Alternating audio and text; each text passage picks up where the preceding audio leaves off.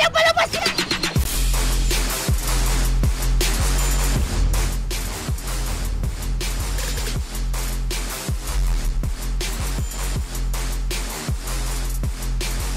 So not bad pa rin to. Sa side din naman ng SBE. Pero hinarangan ni Jessie Bash ang muka ng mga taga-SBE and Dubstep finally taking on against this. They know how to stop them. Sumunod si Wits. Sumunod from mga miyembro nag-audition. So yung mga crossfire na nilaro nila here in Valorant, that is such a win. Tapos sa may wall, pero nag-bail out na nga din siya kagad. Contest na ang ginagawa kayo. Sige, magkapag-kasama rin. Finally, BOOTCAMP takes down against a Flippy. There's just a trade coming in from him. A 4v4, pero time is ticking sa side ng SBE at mukhang gusto nilang mag-commit sa design. Audition!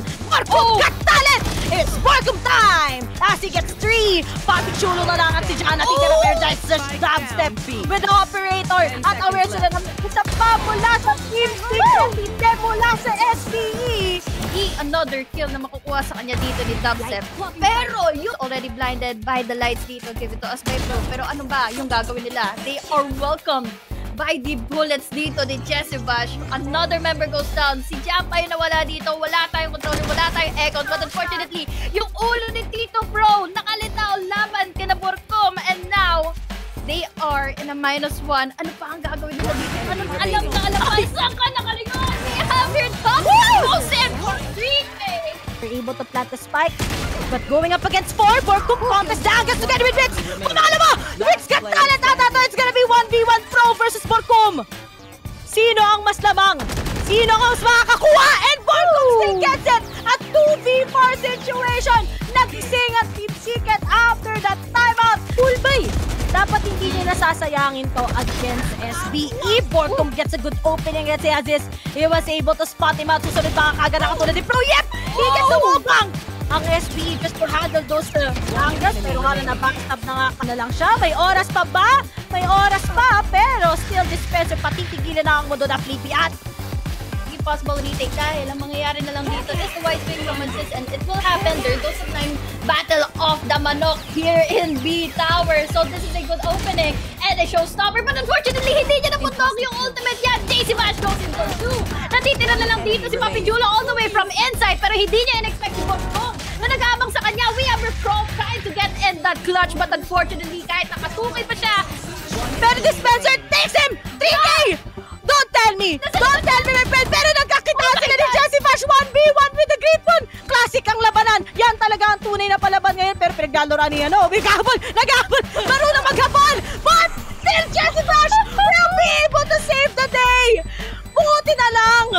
Hindi pa oras ni Ja to take on with that clutch! And si Jessie Bash ang makakakuha! To survive Inverter but there's just 12 seconds remaining 10 seconds left. The SBE to plant and the spike. Mababawasan na yan all day to Jessie Bash and Dubstep for the 2K to have a clutch.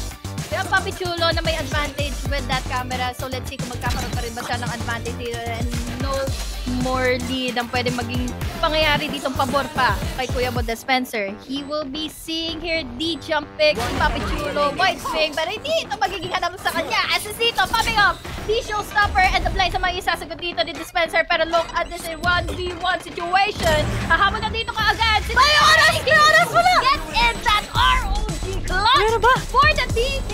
Pero magkakatay pa siya para ma-defuse yung umabot 16 to 14. And will it happen to them? Dahil meron pa rin ng mga stars dito si BOOTCAMP. He can place in those stars para sa mga gravity wells na and he needs to check in those corners. Tapos, makakapag-overthink pa siya sa lahat ng mga camera angles dito ng Cypher. But now look at that trade. He was able to go in for Flippy. Pero 7 HP. Ang clutch! 3K for BOOTCAMP. 18 is to 17 at may time pa siya para makapag-defuse ng spike. 18. Ang meron tayo, pero gagana nga ba muli? And maybe, makukuha nga nila ang mga anchor angles na ginagamit ng SBE against them. And speaking of, sabay-sabay na nga nila ginamit ang lahat. Pero it's up to Micro to suddenly pop off. Pero hindi pinayagan kaagad ni Jessie Bash. Every time talaga nag-Hot Fury siya, sure na meron eh. And here it is. Trap si Aziz ngayon, but there's just the echo. Wala sa wall ni Viper, and Wits will be able to take him down. The post lineup nga lang wala sa kanila, but here it is si Micro versus Pro. Nagtalunan! Buti na lang, Jesse Vash was able to take him down. Ang jumping lasso ng SBE na si Micro. Kung may BOOTCAMP time, may Micro time. BOOTCAMP versus Micro. Oras ang kailangang tapatin. Pero Micro nag-asim. Pero buti na lang BOOTCAMP was able to take him out. Wits together with Jeremy is kicking. Pero na kay Wits at kay Jeremy ang kamay. At may oras pa sila to actually go for a defuse. Hindi binitawan. And that's it. Meron ngang oras. 0.45. Mahirap silipin yan si Papi Chulo. Bakit? Naka 2 defuse eh. Haba niyan eh. Ito, may nakayoko oh. 30 seconds. Jesse Vash. Pero ito na ba ang SOL? Buff. Oh no! Nakita siya ni Dubstep. Takes him out. Pero mas tatama ba to sa side ng Team Secret dahil si Flippy oh. Ginewang-gewang lang ni BOOTCAMP. May nailagan pero di nila naman si Papi Chulo. Sana magagaling na sa holes. Pero pinaglalaroan pa rin sila. Jesse Vash takes down Aziz. Pero may follow-up pa mula sa mid. Pero pwede nang nalang i-delay ngayon ang mga taga SBE and SB19. Isa na lang ang natitira Micro. All by himself.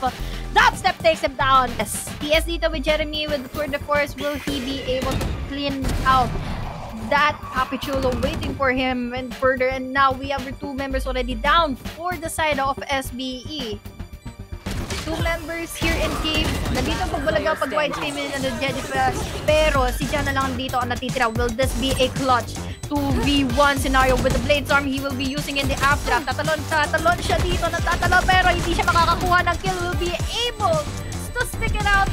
Soon, if use in the spike, Dubstep dito, pinigilan nila ang pagbibigay ng momentum dito kay Tier in our comment section dahil ito na ang 1-to-1 scoreline, do or die Maripi.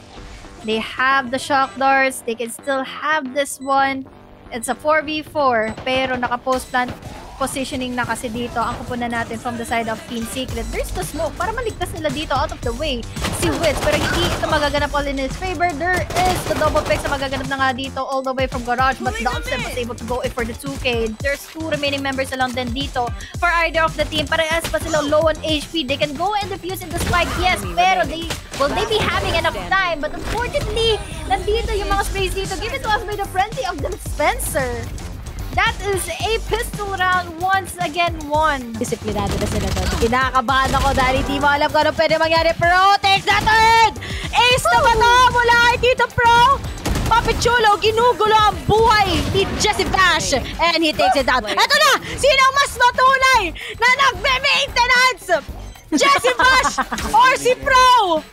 Ito na ang oras. Alam na revealed, oras na lang kakalaita na shout out 2 HP pero Jesse Vash ang mananalo. It's ang natitirang kasagutan pero magpapadali lang ngayon si Wits. I-risk it all na niya pero nga lang buti na lang nakasaklolo si Ja. At hindi makagalaw at all. Talagang ini-stick lang nila and they were able to half it out. Tama ba? Na-half nila? Yep, na-half ata nila. Ay, wala, hindi! Hindi pala nila na-half! Pero nakapag-control na kagad yung Team Secret. Nakabawas. Wits palong-palong letter W! Nabubura na yung letter W sa keycaps niya. Ganon kalakas. Si Wits ata ngayon, pero si Ja nasa flank. Kasama si Papi Chulo. 2v1. Pero yung spike, wala sa kamay, pero Wits! Ni Papi Chulo. Pero nga lang, may answer si BOOTCAMP. It's BOOTCAMP time together with Dubstep. Even if Wits is dying, pero may mga refrag. And that's important. Mga tito, maglalaban na naman. Dispenser versus Pro. Hindi nagwagi si Tito mo Pro and si Aziz na lang. Nalo ngayon ng Team Secret at wala na iba pang option dito si Aziz kundi magpakamatay na lang and that bomb, and now that is already. Baka yan yung 11-1 first na kaabang-abang pero kailangan nila mag-reset talaga. Sobrang hirap tapatan. Wits! Tumututok lang! May frag parate pero may pag-asa ang SBE ngayon na Honey Glaze dahil medyo nag-aalangan ang mga pwesto ng Team Secret. Ito si Ja. Makakalamang nga ba siya ngayon pero dinututturan lang ni BOOTCAMP. That Tat-tarat-tarat-tat. Pero buti na si Flippy is on towards there, but there's the trade. As he's now together with Pro muli ang natitira. Spike planted. Oh no. Nagmamadali na dito si Assist with the right leg off that Blazer. Makakakuha naman siya ng free upgrade dito with that Phantom. He needs to use in the Cloudburst pero hindi pa rin pala ito naging timing sa kanya. Kalmado lang, pero dispenser na pita si Papi Chulo. Wala nang available for the flank, pero buti na lang Pro does his work. Underman na kay Vash. Na-reveal ko na saan sila, pero no way in for actually getting that. It's all up to dispenser. He still gets it. 1v2.